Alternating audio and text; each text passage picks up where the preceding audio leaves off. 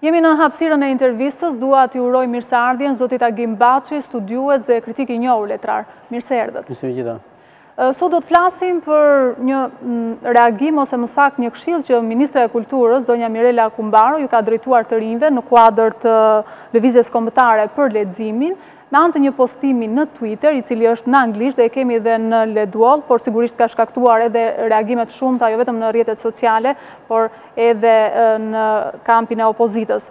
Zoti Baçi, ju si e shikni këtë postim të Ministres Kumbaro? Ashtë kjo gjua e duhur apo etike për t'ju drejtuar të rinjve dhe publikut si një këshill për të lexuar libra? Unë besoj më shumë se sa nevoja për një batutë për të kritikuar ato të cilët nuk lexojnë, detyra prioritare e Ministrisë Kulturës dhe Ministrisë duhet të jetë krijimi I kushteve për të lexuar. Pra, krijimi sa më shumë kushteve. Ndoshta, domethënë, ky lloj statusi ka vërtet një lloj reagimi për shkak se nuk kemi mësuar nga një gjuhë nga Ministria e Kulturës për këtë gjë. Dhe për më tepër edhe citimi ka qenë nevojshëm për shkrimtarin, domethënë John Waters, I cili për hir të vërtetës është një shkrimtar që shkruan për moshën mbi 30 vjeç dhe nuk I drejtohet shumë, ka batutën që ne ndoshta nëpër tavolina mund ta themi, njerëzit të cilët janë afër librit e kanë këtë lloj reagimi, por Ministria e Kulturës është Ministra e Kulturës për gjithçka dhe nuk mund të ndalet në një lloj pike që më shumë anon nga batutat se sa nga një angazhim për të krijuar kushte për sa më tepër lexim. Dhe reagimin në masë dhe si e keni parë? Ka një lloj, nuk jam dakord as me këtë lloj ideje për një puritanizëm të madh, sepse po të jetë vërtet kështu që të jemi kaq puritan për përditshmërinë tonë për reagime, do kishim reaguar për shumë gjëra tjera. Kemi njerëz të cilët kanë folur me gjuhë shumë vulgare dhe jo për libra, madje për gjëra të cilat janë citime që ne kemi dëgjuar këtë ditë fjala toçe, fjalë të tjera, të cilët normalisht të zgjedhur, njerëz që drejtojnë ministri, bashki ose edhe institucione shumë më tule se këto, nuk do t'ja lejojnë vetes të flasin me këtë lloj gjuhë. Kështu që nëse njerëzit të reagojnë, duhet të reagojnë në përditshmërinë e tyre për gjithçka. Është vërtet që gjuha është shumë e rëndësishme. Gjuha me cilën I drejtohemi tjetrit, gjuha me cilën flasim, gjuha me cilën mbrojmë gjërat tona të tjera, librin, është shumë e rëndësishme. Dhe normalisht që nuk mund të jemi dakord me kur kjo gjuhë është jashtë atij standardi që ne presim për të frymëzuar, por njerëzit duket sikur gjejnë rastin për treguar sa puritan janë, domethënë, dhe nuk jam dakord as me këtë histerinë e madhe, domethënë të një linçimi që ka kapur gjithë rrjetet, domethënë në këtë pikë. Vërtet mundet dhe ka hapësirë ta kritikojmë ministrin ndoshta për mosgjetjen e rrugës duhur, por atë që thash që në fillim që është shumë e rëndësishme të krijojmë kushtet për lexim. T'i ofrohemi, pra të gjejmë a janë gjetur gjithë rrugët e duhura për shkollë librit. Duket rruga e duhur pra nisja e kësaj lëvizjes kombëtare për leximin, për t'i bërë bashkë të rinj sidomos që t'i afrohen më shumë librit, por tani duket sikur ndodhi kjo krisja edhe sikur jemi larguar leximit dhe po merremi me tjetër gjë. Nëse do të kishim thënë që Mirela Kumbaro si një person, individ, do jo si ministri I Kulturës, do ta kishte këtë si inicim për leximin, mund të shkonte sepse është provokuese.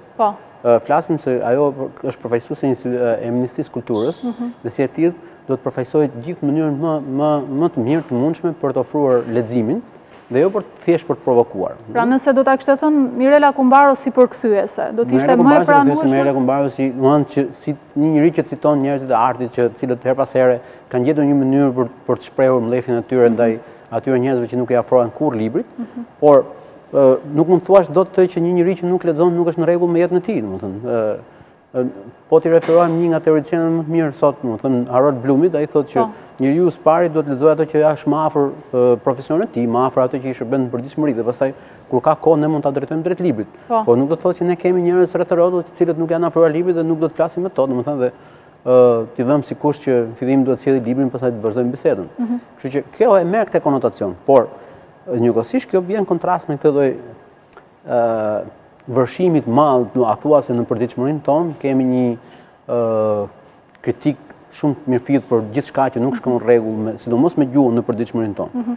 Kritika më shumë është për gjuhën e përdorur se sa si këshill. Është në vërtetë se po ta shohësh në internet edhe aty është jo e plot fjala, tek po të futesh tek jetë shkrimi I shkrimtarit, John Waters, atje e shikon me apostrof, domethënë, por E kam fjalën që, dakord, jam dakord që mund të ketë vend për këtë gjë, për shkakun se unë thashë, unë pres të zgjerohen gjithë rrugët që njeriu të shkojë drejt librit, qytetarët shkojnë drejt librit, fëmijët shkojnë drejt librit.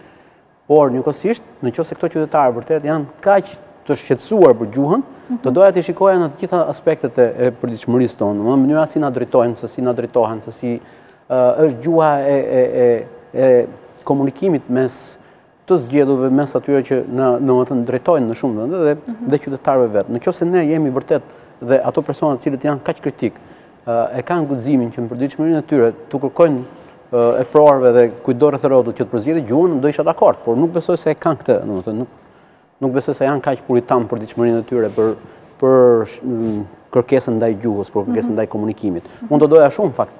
Do doja shumë që këtu më e kritikuara të ishte Ministria me këtë status, por nuk besoj se jemi në këtë pikë, nuk e kemi këtë luks që themi që tu tani është e keqja dhe ne jemi gjithë më mirë se sa kjo deklaratë.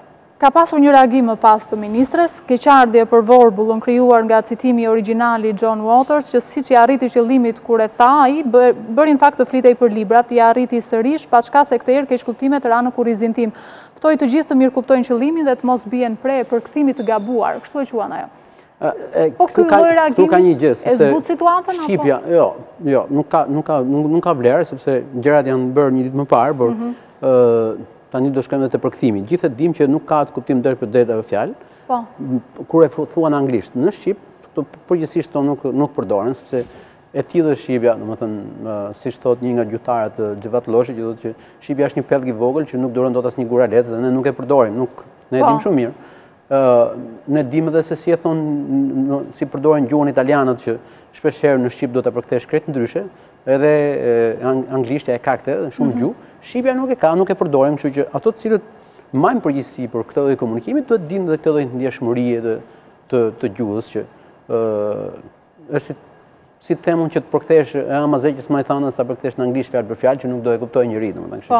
Gjuha ka ato ka nevojë për këtë përshtatje, po, ka nevojë, patjetër që ka nevojë, dhe ndoshta që mbrëm duhet thënë që siç thotë dhe shkrimtari, domethënë dhe do mjaftonte ndoshta ky citim që ta kishte zbutur këtë batutë që ne mund të qeshim nëse mund ta përdorin të rinjt edhe kështu, por thash që nga ana e ministres ka qenë i qëllimshëm për të nxitur këtë debatin që të flasim gjithë për librin?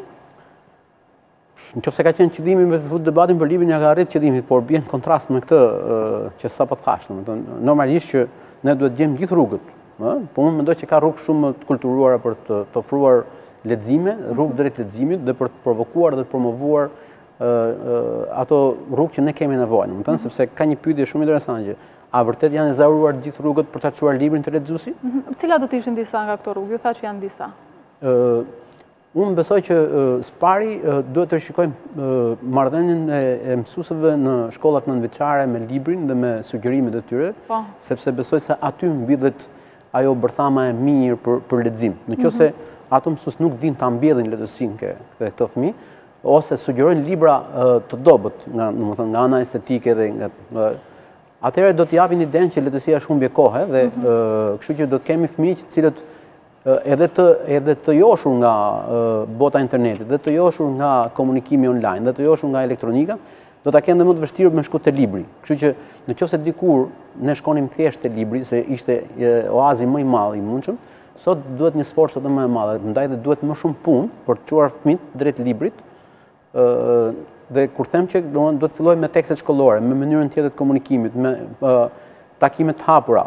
Unë personalisht mendoj dhe nuk duhet i nënvlerësojmë, unë kam pas shpesh takime me gjimnazistë dhe jam befasuar nga niveli i tyre i leximeve, janë fëmijë që sot njohin 3-4 gjuhë, e lexojnë librin në të njëjtën kohë që botohet, ndërkohë që ne i lexonim 20-30 vjet më vonë. Po, pasi përktheheshin. Debatojnë dhe lexojnë kritikat ndërkombëtare dhe këndvështrimet e tyre, kështu që duhet parë, por a janë mësuesët të gatshëm të ndjekin këtë lloj hapi, sepse i përkasin një brezi tjetër që, kështu që duhet parë si mund të parafrohet, si mund të shkojmë drejt inkuadrimit të leximit të librave që janë të gjithë pranuar.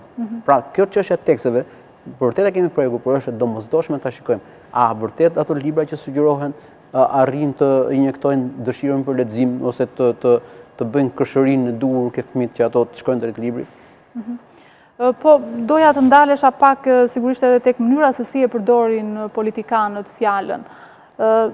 Ndoshta, mendoj se që pas fitimit të lirisë të fjallës, ndoshta e kanë keq përdorur disi politikanët fjalën? Këtu besoj se e kanë keq përdorur shpesh herë, në të shumë të rasteve. Për shkak të se nuk do të thotë që një politikan, një zgjedhur, një drejtues duhet të jetë as në të shkruar. Po të paktën duhet të kenë stafe detyra që t'ia shkruajnë këto, siç ndodh rëndom në gjithë botën. Ideja që ato i përjashtojnë këto lloj njerëzish këshilltarësh të rëndësishëm për t'i ndihmuar për fjalën e tyre për komunikim, tregon mungesën e dëshirës së tyre, sepse nuk do të thotë që ti je i zotë, mund të jesh shumë i zgjuar dhe s'di të shkruash ato. Ndaj dhe në botë marrin këshilltarë, domethënë edhe presidentët që flasin kaq mirë kanë këshilltarët e tyre, cilët ne në fjalimet e tyre pastaj i citojmë dhe është shumë e rëndësishme dhe ne kemi jo një keq përdorim, po një përçudnim të gjuhës nga politika, shpeshherë ku habitemi për nivelin se si e përdorin gjuhën politikanët dhe se sa lehtë mund të shkojnë drejt gjuhës fyrjes. Sidomos në foltorën e parlamentit, normalisht do të kishte qenë një çështje shumë e rëndësishme, sepse gjuha tregon mënyrën e të menduarit. Niveli i gjuhës tregon nivelin e kulturës. Ajo është pasojë e kulturës. Nuk po të shohim rreth rrotës, do të bërë një sondazh, domethënë a guxojnë politikanët në shumë vende të botës si e përdorin gjuhën. Dhe shikojmë që nëse ato e kalojnë atë cakun, ka kritika pafund ndaj tyre. Për shkak se ai që është i zgjedhur nuk është më vetëm vetvetja, ai është pasqyrë e shoqërisë dhe duhet mbaj përgjegjësi shumë më shumë se sa një deklaratë individuale. Në gjithë këto vite që politikanët tanë kanë kthyer foltoren në një vend beteje, sherri, me fyerje, me akuza politike, pse nuk ka pasur një reagim nga shoqëria shqiptare, ose qoftë edhe nga kjo kritika që ju përmendni? Po ta kishim gjetur atë çesin se si mund të reagonim, do ishte gjë e mirë, por duke mos pas reagim për shumë gjëra. Normalisht reagimi për gjuhën duket luks, por nuk është luks. Po të kishim shkuar edhe tek protestat për keqpërdorimin e gjuhës, do thotë që do kishim gjetur mënyrën e komunikimit të duhur, por janë shumë gjëra të tjera të cilat vinë si pasojë një unë e huazoj nga Orwelli që quhet vullneti për nënshtrim. Dhe ne ajo që është e tmerrshme është një vullnet i hapur për nënshtrim, edhe që të mendosh që njerëzit do shqetësohen pastaj për kritikuar dhe gjuhën e atyre është luks i madh, domethënë. Do doja shumë ta shikoja këtë gjë, do doja shumë të paktën gjuhëtarët, akademikët, institucionet që paguajnë për këtë punë, fakultetet, duhet ishin shumë më vrojtues dhe shumë më gjykues dhe duhet kishin reaguar her pas here për përçudnimin që i bën gjuhës të zgjedhurit. Ka një kod etik që duhet zbatuar, sidomos nga ligjvënësit në parlament, por edhe jashtë nga Këshilli i Ministrave, nga anëtarët e tij. Përse nuk zbatohet ky kod etik? Janë vetë politikanët që e kanë miratuar, më shumë se sa kodi etik përdoret mungesa e përgjegjësisë për ato që thonë. Dhe ka vërtet një kod etik, por ka edhe një ligj që politikanët s'majnë përgjegjësi për ato që thonë në parlament, kështu që të zgjedhurit deputetët, dhe duket sikur zbatojnë vetëm këtë dytë dhe nuk zbatojnë fare të parën që kodi etikës duhet ishte shumë e rëndësishme se sa shkelja e tij. Në vende të tjera të botës, në vende europiane, me që i kemi më afër, si ndodh? A ka kufizime për fjalë caktuara që nuk duhen përdorur? Shiko, ka një vetë kontroll, se ç'ndodh. Është koncepti i autocensurës, kur njeriu e kontrollon vetveten sepse ka përgjegjësi dhe e di shumë mirë që nëse e kalon kufirin, do të ketë një gjyq moral, dhe gjyqi moral është më i rëndësishëm se gjyqi juridik, sepse ai e di që humbet në këtë. Në Shqipëri, ne kemi humbur gjyqin moral. Pra, nuk ka një gjyq moral dhe marrëdhënia me ligjin i duket shumë banale, atyre të cilët nuk gjykohen moralisht. Nëse ne nuk ringrejmë të gjyq moral në shoqëri, atëherë nuk do na bëj përshtypje as gjuha dhe as gjë tjetër që ka të bëjë me nënshtrimin dhe me këto shkeljet e tjera. Dhe një pyetje, sa ndikon ky lloj ligjërimi tek të rinj dhe tek publiku, ky model sjelljeje ky lloj ligjërimi inkurajon banalitetin, inkurajon instiktet, inkurajon një komunikim i cili më pas nuk synon fare urimin e fjalëve të duhura, domethënë ose si themun latimin e gjuhës në komunikim, rëndësinë e madhe që ka ajo, por e jep atë si një lloj të parëndësishme. Gjuha është konstrukti i të menduarit. Dhe nëse ne ne flasim në mënyrë banale, do të thotë që ne jemi afër të menduarit në mënyrë banale. A priori të rinj ti shohin si modele politikanë shqiptarë dhe duan nesër të bëhen si ata. Edhe më keq akoma, sepse e shikojnë ndoshta politikën si rrugën më e vetme që mund të bëhesh dikush dhe mund të bëhesh edhe i pasur. Dhe kjo i çon në imitim drejt për drejt. Në shumë ne nuk kemi më fjala Nuk e di kur e ke dëgjuar për herë të fundit që dikush thotë që adhuroj për shembull një profesion, kështu që mund të jetë me arsimin, me kulturën. Po ndodh dhe në intervista thonë emrat e politikanëve gjithmonë. O biznesi ose politika dhe pra do të thotë që ne kemi këtë problem të madh, domethënë, kështu që duhet ta presim dhe ke gjua. Për ta mbyllur mirë, një ftesë për të rinjt për të lexuar. Unë besoj që nuk ka shok më të rëndësishëm se sa libri. Për shkak se libri është një marrëdhënie mes nesh dhe vetes tonë, nuk është një marrëdhënie mes nesh dhe të tjerëve.